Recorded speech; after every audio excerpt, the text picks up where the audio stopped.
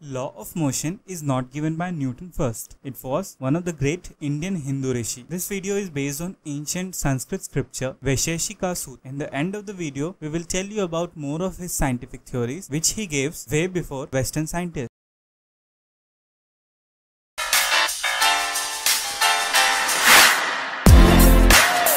From our childhood, we all had been taught that the law of motion is given by Sir Issac Newton. But this is not the complete truth. The truth is that the great Indian Hindu sage and philosopher Acharya Kanad gave the law of motion in Vaisheshika Sutra in 600 BC, 1800 years before, when Newton first presented his law of motions in Principia Mathematica in 1687. Acharya Kanad wrote in Vaisheshika Sutra, Veg nimit visheshat karmano jayate. That means the law stated that an object at the rest tends to stay at rest, an object in the motion tends to stay in the motion with the same speed and in the same direction, unless acted upon by unbalanced force. 1800 years after, Newton stated change of motion is due to impressed forces. The second law is Veg nimita pekshat karmano jayate niyat dik kriya prabandh hetu. That means change of motion is proportional to the impressed force and in the direction of the force. Newton stated the change of motion is due to proportional motives, force impressed and made in the direction of right line in which the force is impressed. The third law is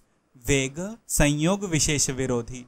That means action and reaction are equal and opposite.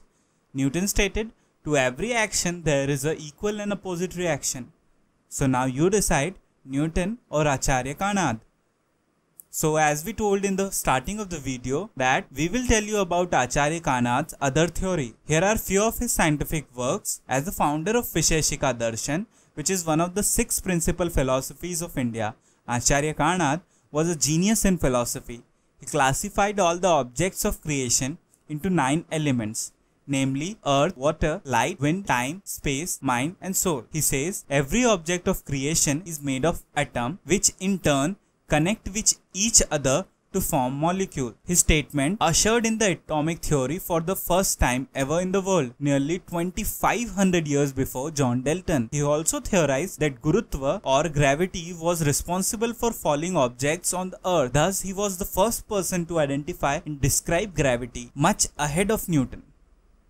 If you like this video, please do like, comment and share. To see our upcoming videos first, click the bell icon and subscribe.